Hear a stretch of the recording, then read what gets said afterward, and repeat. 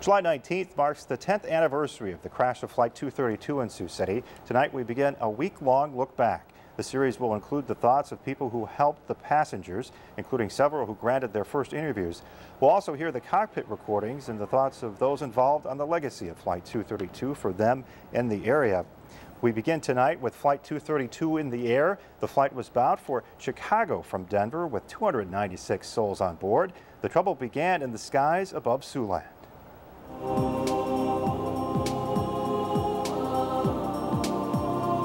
Captain Al Haynes declares a May Day 37,000 miles above Alta, Iowa. The 6-foot fan rotor in the number 2 engine disintegrates, triggering a catastrophic chain reaction. A section of the tail is knocked off. More than 70 pieces of the rotor slice the hydraulic lines.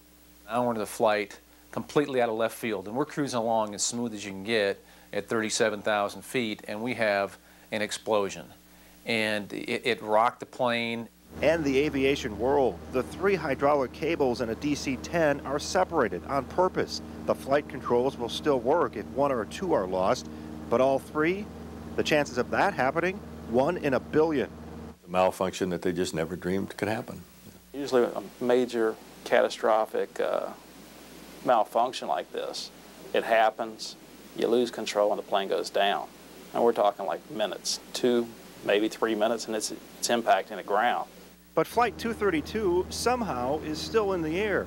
The crew calls United maintenance experts who are stunned. They asked 3 times to confirm that all hydraulics are lost, a problem so severe it's not even in the flight manual. Sioux City got emergency for you. All right. Kevin Bachman is the air traffic controller at Sioux Gateway. He's in charge of guiding 232 to the ground. United 232 Heavy, Sioux City. We have no hydraulic fluid, which means we have no elevator control, almost none, and very little aileron control. I have serious doubts about making the airport. Have you got someplace near there that we might be able to ditch? Unless we get control of this airplane, we're going to put it down wherever it happens to be. In addition to trying to gain control of the plane, the crew is also preparing the passengers, teaching them how to brace for impact and telling them to stay in their seats at all times. One, though, gets up to calm a boy who's asking his mother if he's going to die. Jerry Schemmel told the boy he was a pilot and that he would be okay. His mother, as I walked away, kind of caught my eye and she said, "Thank you." She kind of grabbed my arm and touched me on the arm and said, "Thank you." And I have a feeling she knew what I was up to. I have a feeling she knew I was kind of fibbing a little bit about the story about being a pilot, but I think she knew what I was trying to do and she appreciated that. On the ground, rescue and fire crews are alerted. This aircraft carried more passengers than anything we had responded to in the past, or anything that we had simulated and done exercises for. There isn't any airport in the world that can handle a large-scale disaster without help. An all-call goes out to any area rescue crews that can lend a hand, and almost 300 members of the 185th Fighter Wing stand by. The airport now to 32 as we're turning around in circles. City, Omaha. United 232 Heavy, say again. Where's the airport to us now as we come spinning down here? United 232 Heavy. Sioux City Airport's about 12 o'clock and 3.6 miles. Okay, we're trying to go straight. We're not having much luck. The plane will only turn right and it wants to roll over. A DC-10 flight instructor who happens to be on board joins the crew in the cabin. He takes over the throttles, gently adding power to the remaining engines to keep the plane from rolling. You can steer a little bit by power because if you've got, well, let's take anybody who has a boat. If anybody has a boat that's got a twin screw boat, if you put more power on the right side than the left side, the output from that engine on the right side is going to push the boat to the left, right? And same thing with us. If we add more power on the right side than the left side, it's going to actually create lift and lift the wing and turn the airplane. Being able to steer even slightly gives the crew hope.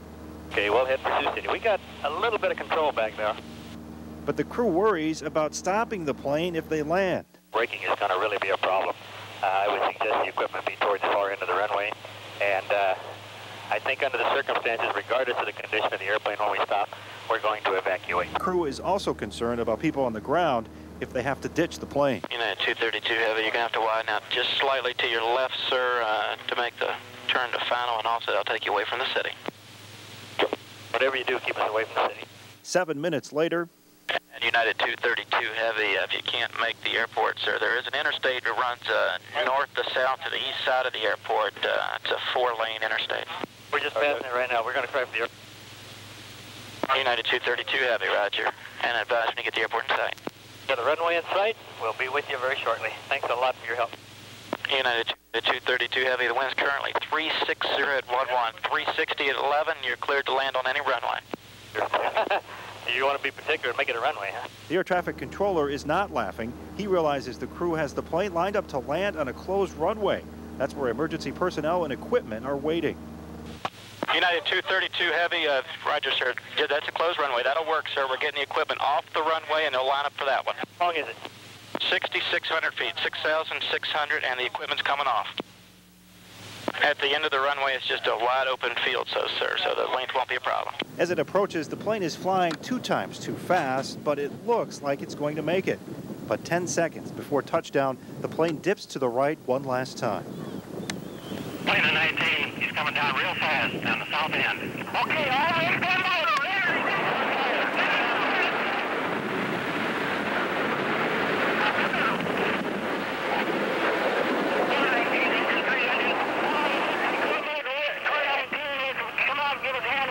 The aircraft is down. And so all of them come in the same body on the radio.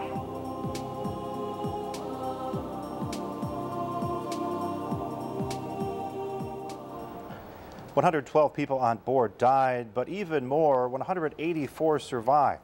Tomorrow at 10 in Part 2, we'll have more on that extraordinary rescue effort. And a reminder, our 1-hour special on Flight 232 airs next Sunday night at 7. This week, we'll honor some of the hundreds of people who responded to the call, whose extraordinary efforts saved lives.